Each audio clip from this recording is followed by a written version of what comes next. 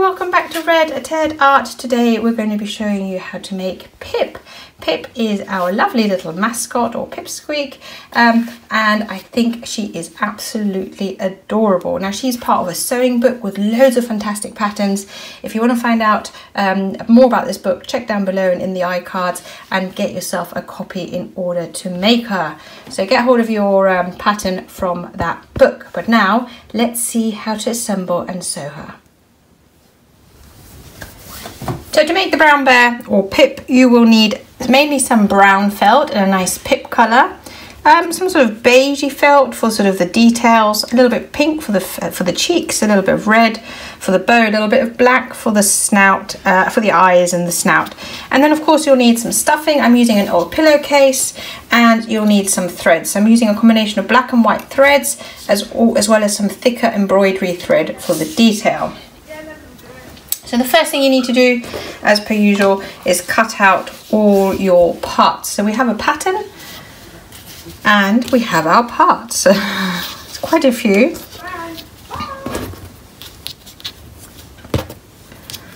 And then once we have all these parts cut out, you need to decide where all the bits fit on your bear. So, because then you're going to sew them on. Now you have a choice. You can either sew them on, like I'm going to do in this video, or you can glue them on. It works quite well with glue actually, but it's really a question of how secure you want all the details to be.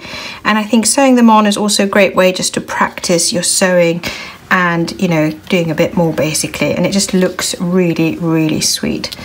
So there we go, look. Now we're going to sew on the light coloured ones first. I'm actually going to pin a couple of my items in place so that I make sure that I do actually sew them on super neatly. So yeah, let's get sewing with the white thread. I'll speed this bit up. Okay, normally I would knot the thread, but because it's quite thin, it's just going to pull through the felt. So what I'm going to do is I'm going to knot it against itself once I've done the first stitch. Now the stitch I'm going to be using for the adding features is basically a very simple running stitch. So you come from underneath up, and then you go down and make a nice small stitch so you don't see it too much. Don't pull it too tight either, otherwise it's going to leave marks. But just keeping it very gentle and down. Now you can at each stage tie off the thread and then move on to the next piece you're going to be sewing on. But I'm going to show you how around the back you can just hop from one feature to the next. So I'm going to take my thread, it's still attached, and I'm going to hop over from the back to the tummy area. So.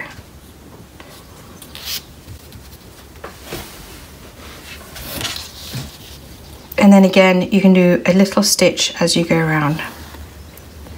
This, like I mentioned, don't pull it too tight, you want this to be straight, is a running stitch. So quite a big stitch at the back with a small one showing at the front. And then if you're feeling a bit more confident, you can push it in and back out in one go. If you're finding that tricky, it's easier just to push in and then come back. Now I'm going to finish off the rest, creating a little foot, and then we'll come back and do the next colour. See, I've gone over, round and over, and here I've gone down, across and up. And then to tie off, when you've done your last stitch, all I'm doing is, if you can have a look, I'm pushing it underneath one of the other stitches to create a loop, and then as the loop comes through, push the needle to make a little knot. And I'm going to do that twice, and that'll give it a little knot. And push it through, and then you can just trim it. So now it's time for the black thread, and I'm going to do exactly the same, but this time I am arranging the eyes. The paws I'm going to do separately, so I'm going to do all the top bit in one go. So I'm going to sew like that up, and then I'm going to do separately the paws, but it's the same process, and I'm using the thread single again. So you can just see me starting off, and then we'll jump forwards to when I've sewed it all on.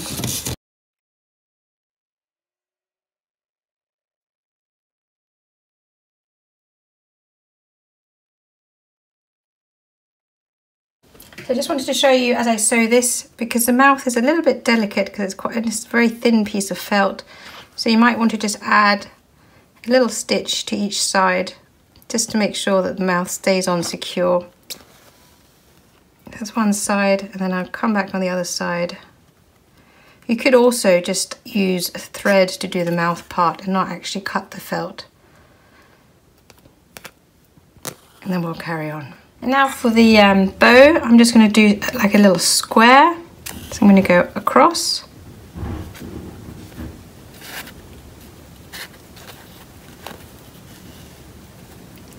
Not very straight. It's okay though. Over. Come back. And then I'm going to, from the back, come over here. And then again, go back. It's like a bit of like a back stitch actually, this one. And then go over here. And again, come across. And then just that little detail of the sort of bow where it's sort of got that little fold. I'm just going to do a little line on each side. So I'm not actually sewing on the whole. This is loose, which is nice because that's kind of, when you're sewing, when you're doing the outlines, you're going to leave that loose. And there you go, that's the bow. So I'm going to now tie off, and then we're going to do the bottom again with the tying off. Look at it, looks at the back. I'm going to run my needle underneath some of the other stitches. I'm going to bring them back again till I've got a little loop and push my needle through. And then again underneath, push my needle through. So I've done it twice, and then trim. Onto the arms. So all the first layers have been sewn. Can you see all the little stitches? So single layer, normal thread. Now it's time to add some fun details with black embroidery twine. Now what I love about this pattern is that you can make it as simply or as complicated as you like. So you can leave out stages that you don't fancy, or you do them all. And basically I'm just going to do kind of a little cute eyelash that's part of the design of this little bear. Again, you can skip it, or you can position the eyelashes in a different place. So I've just done one stitch here, bringing the thread from behind, bringing it over, and I'm going to do another stitch here for the other eyelash. And it's just that cute little detail that I think really makes her look adorable. Let's see if you can see that. The contrast isn't always so great. Now, and then I'm going to bring the thread down, and I'm going to add some little features to the tummy. And then as well as that, we're going to add claws. So literally, it's just, if I can pull my needle through, it's just these little features, claws, tummy, claws, claws, and then we're ready to bring together our two halves to make a Pipsqueak softie. So your little Pip has got all her features. Now it's time to bring it all together. Line it up with your other piece of felt. If it's got marks on, like the from the pen, just make sure it's on the inside, and then pin in place. Pinning really helps when you're sewing, because when you're sewing, things can sometimes move out of shape, and then it's really irritating when you come all the way around and you find it's not sewn up properly. I've now got the thin thread again, but this time I'm taking it double, and I have put a knot in it. Double means it'll be stronger, and you want this to be the strongest part so that the thing that your teddy bear doesn't come apart. I'm going to take the two halves apart, push my needle in. This means my knot will be on the inside and you won't be able to see it. And then I'm going to do a very simple running stitch. So we've done the running stitch before. You're basically going in and out. So I'm coming up, down, up, and so on. And we'll go all the way around. When I come to the bow, I'm going to go underneath and round. And then when we get to about here, we'll stuff it. All right? So this is something that often happens in sewing. Your thread runs out. So you're going to push it in as if you're doing another stitch. And then you're going to knot it off by pushing it under the thread and making a little knot. And doing it again.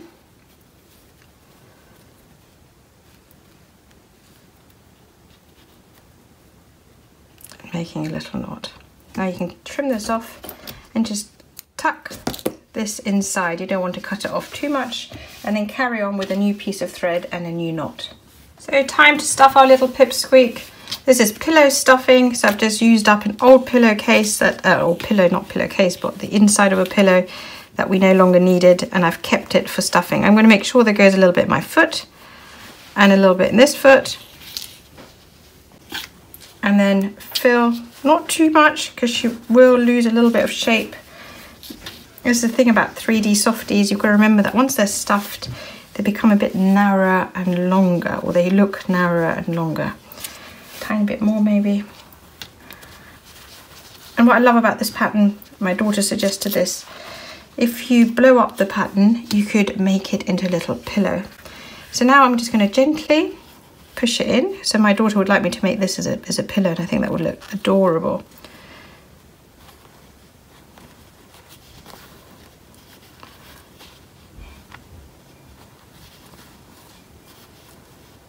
So I'm just doing a quick running stitch to finish it off, and then I'll show you how to tie off your thread. I mean, we've done it a couple of times already on this project, but it's always helpful to see it again.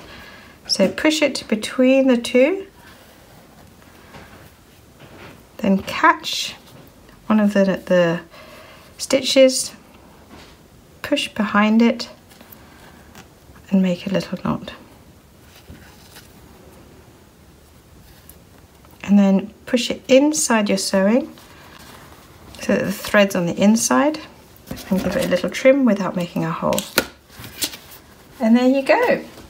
Pipsqueak teddy bear is finished. Isn't she adorable? Now if you like Pip, look what we've also got.